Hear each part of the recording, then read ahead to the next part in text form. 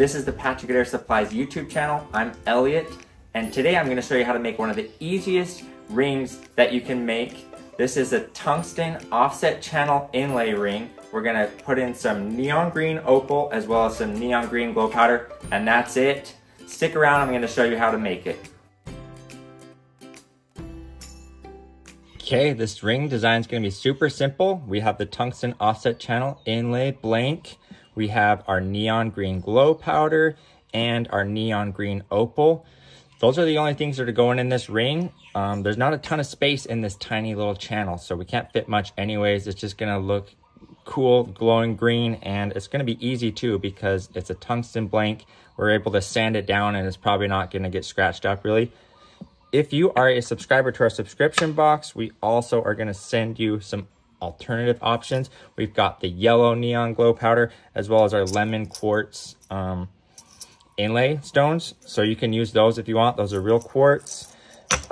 We also included 10 of these extra mixing vials and 10 of these extra material containers. So if you are a subscriber, you got all of those this month.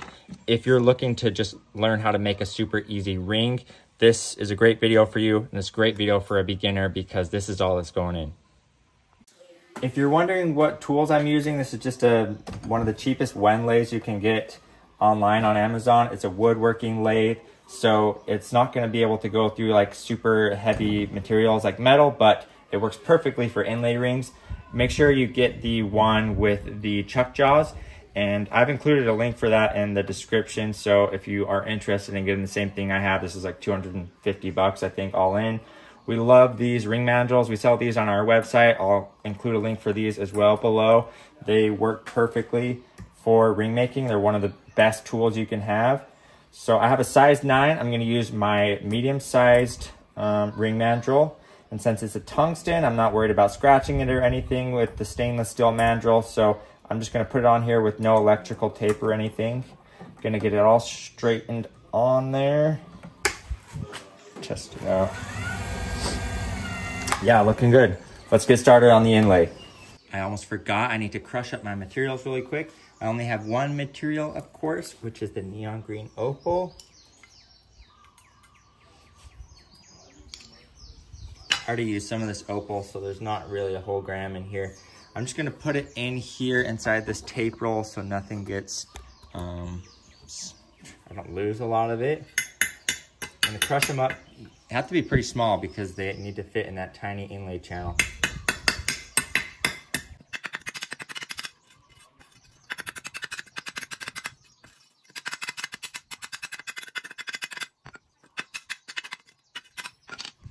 There we are. Let's get you a little closer view of that. They're pretty small. A few of those still won't fit in the channel quite, but it's already getting pretty powdery and I don't want to waste it all. Let's get back over to the ring. Okay, I'm going to use our super thin glue for my super thin channel. I'm just going to sprinkle this in there and pretty much fill it as much as it will fill.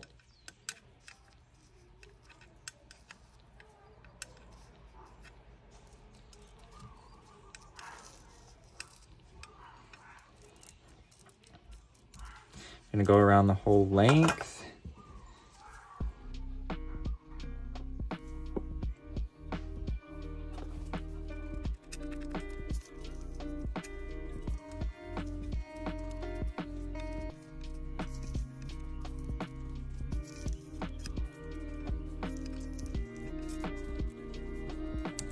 Have to steal some opal back to get it all the way through. I'm running low because I already made a ring with this opal.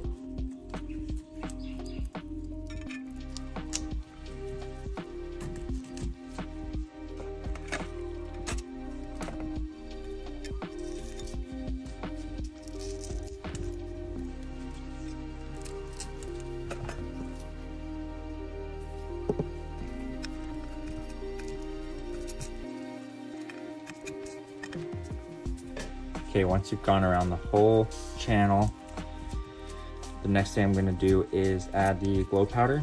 I'm not gonna use a ton. I want it to glow nice and bright, but I also want that opal to show through. I'm gonna stick with the super thin glue.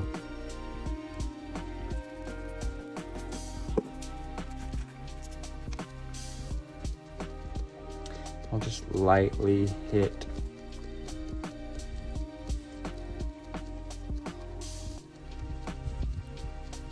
Got a breeze going through my shop. It's helpful. I'm trying to get glow powder in. I'm not gonna get every single spot like soaked in deep. I want that opal to be able to shine through pretty well. So that's all I'm gonna do. I'm gonna now hit it with the accelerator so that it will dry really quick for me. Just a couple squirts of this Astrotech. That's all you really need.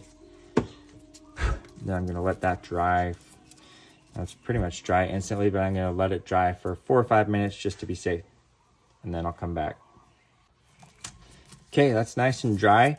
I'm gonna do this ring a little bit differently. I'm not going to like fill everything right up to the channel. I'm going to try to have a clear see-through like 3D effect. So I'm gonna build up the whole channel the rest of the way. I'm still gonna use super thin so that it gets in there nicely. And I'm just gonna keep it spinning with my hand so it doesn't build up on any certain spot. Go ahead and hit it with the accelerator. And I'll keep spinning this for another 10 seconds or so while that accelerator really sets in. And then I'm gonna do the same thing and wait another 4 or 5 minutes and build up the glue one more time. Okay, let's do another layer of the super thin.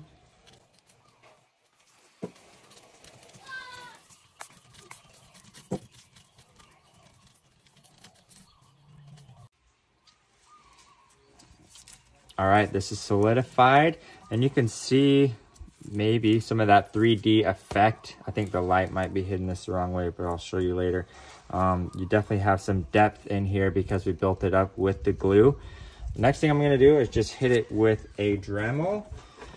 That's gonna be the easiest way to get all this extra gunk off, and we'll get it down to the channel, and then we're gonna do some sandpaper to smooth it out before we polish. You can get these sanding drums on our website. We have the perfect 3 different grits for ring making on there, and we sell them in bulk packs so that you can run through them as well.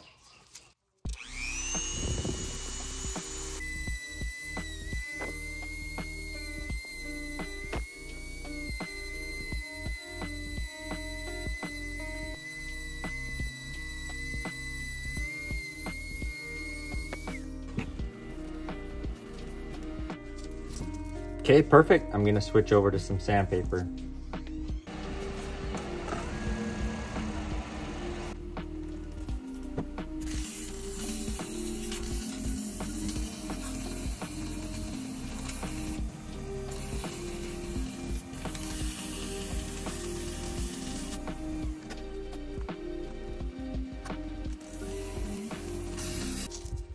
It's getting close. You can see my sandpaper isn't really doing anything to the tungsten. It's still nice and shiny. I just have a few more spots I'm going to sand down, and then I will raise up the grit to get that channel at a smoother finish.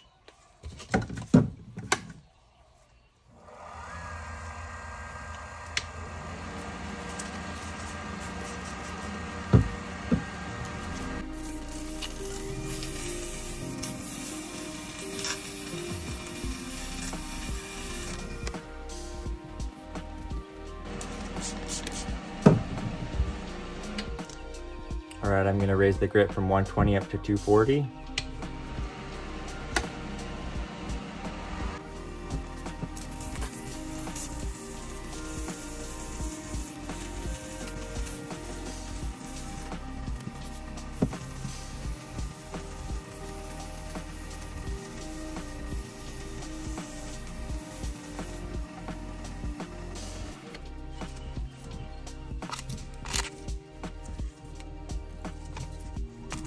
looking good all over. I'm gonna raise the grit again up to 320 and then we'll get into a polish.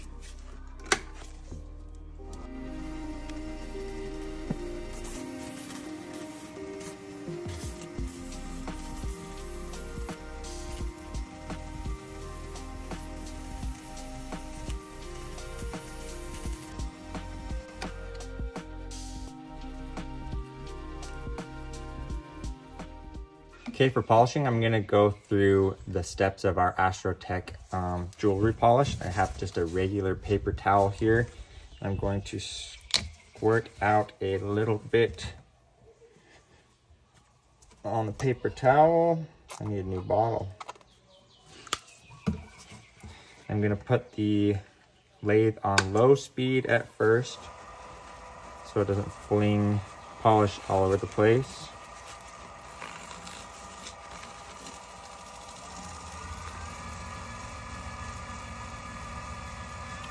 This will really get that channel looking just perfectly smooth like the rest of your tungsten ring.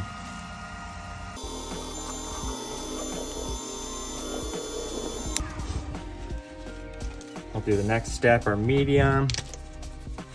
You don't need to wipe it off in between or anything.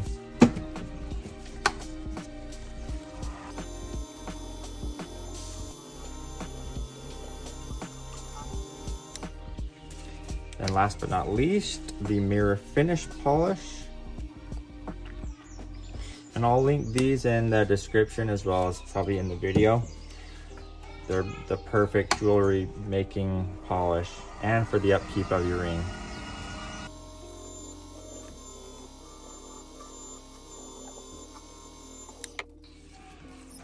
It's looking shiny. Now it's done. Let's pull it off and let's take a look at it.